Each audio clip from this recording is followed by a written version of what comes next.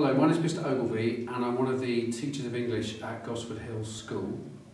As a department for A-level, we have 3 teachers with a combined experience of 20 years at all key stages and 10 years of A-level teaching experience. We collaborate and share resources together, and we have 3 units that we cover throughout the 2 years of A-level, starting in year 12 and finishing in year 13. Those 3 units consist of non-examined assessment, aspects of tragedy, and elements of crime writing. For NEA, as it's known, this covers 20% of the overall marks for the whole exam. It is a coursework element, and it covers both fiction and poetry. Students are required to write an essay of between 1,000 and 1,500 words on a single novel, and another essay on a long poem or a collection of poems. These are all of their own choosing, but they can be advised on which novels to read and write about by their individual teachers. The interesting aspect of this is that those novels and poems are viewed through different lenses linked to literary theory, which can include, for example, Marxism and feminism. For the 2 main units, which are taught throughout the 2 years, we start with aspects of tragedy. This accounts for 40% of the overall marks, and there are 3 texts that we study, which I'll just show you briefly now.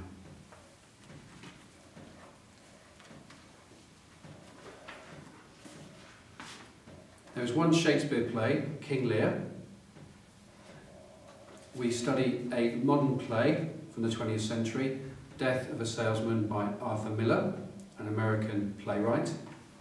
And the final text we cover is Thomas Hardy's Tess of the D'Urbervilles, a 19th century canonical novel. So the requirements for the exam are that it lasts for 2 hours 30 minutes, so substantially longer than students would be doing at GCSE. There is an unseen response which relates to an extract from King Lear, then an essay response linked to the same text.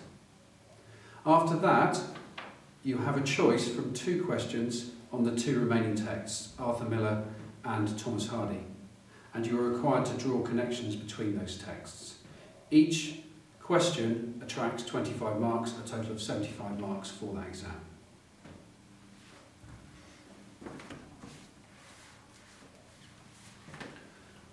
The other unit is elements of crime writing, which also covers 40% of the overall marks. There are 3 texts to study and also an unseen prose element. The 3 texts are as follows.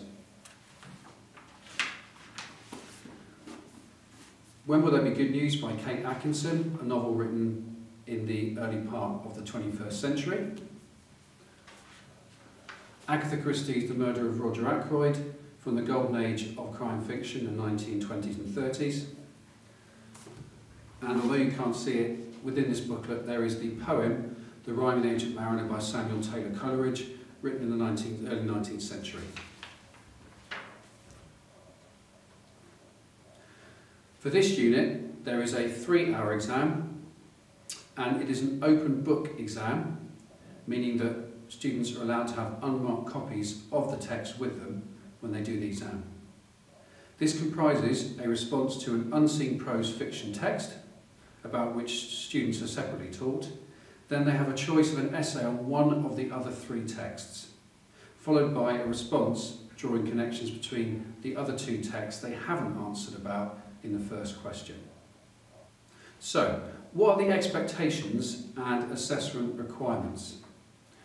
If you wish to study English Literature A-level, you need to achieve a grade 5 in both language and literature at GCSE as a minimum. As a student of English literature, you need to be an avid, committed reader, be prepared to read extensively, widely, and work independently with minimal guidance. So it's very different to GCSE. Class periods are primarily discussion-based and will often require pre-reading and study, and they are exploratory in scope. There is overall a more conceptual approach to studying texts, and study will involve regular extended writing and planning for the same. You will have mock exams in Year 12 and 13 with regular detailed feedback from your teachers. As regards our recent results in A-level, in 2019 we had 8 entries and the average grade was a C, with 1 A star, 5 at grades A star to C and 8 at grades A star to E. Last year in 2020 there were 10 entries. These were centre assessed grades, but they were very carefully put together, and the grades were 2 A stars, 2 at A, 2 B, 2 C and 2 D grades. In the current Year 12 and 13 cohorts, there are 8 students in each class. So one of the advantages of being at Gosford Hill and learning English Literature A-level is that you will have smaller class sizes. Students often ask, as do parents, what other subjects are commonly studied or combined at A-level with literature, and we have found that students tend to cover subjects such as sociology, history, psychology, maths, science, drama, French and geography. So it's a very broad spread. Students also often want to know where this subject can take you at university and beyond. Well, the types of degrees that people tend to go on and study include history, law, sociology, theatre studies, medicine, drama, creative writing and psychology. So hopefully you can see the link between the A-level and higher study. What types of careers? Well, that could include journalism, teaching, education as a whole, linguistics, history, writing, editing, publishing, or any type of career in communications. Finally, I'd just like to outline why it is an important and worthwhile discipline to study. Firstly, it enhances your writing and communication skills, your ability to form a coherent and cogent argument. It allows you to read into the subtext of literature and different complex situations. You can develop critical thinking, analytical skills and creative expertise, all of which were started off during Key Stage 3 and Key Stage 4. It provides for independent working, time management and organisation, planning and researching written work, articulating knowledge and understanding of texts, concepts and theories, leading and participating in discussions, negotiation and team working to present ideas and information. And that is one of the things you will do quite a lot as an A-level student. You'll work in small groups, you'll produce things together which you will show to each other in class and to your teachers. Thank you for listening. If you have any more queries or concerns, I will be available on the evening to answer those.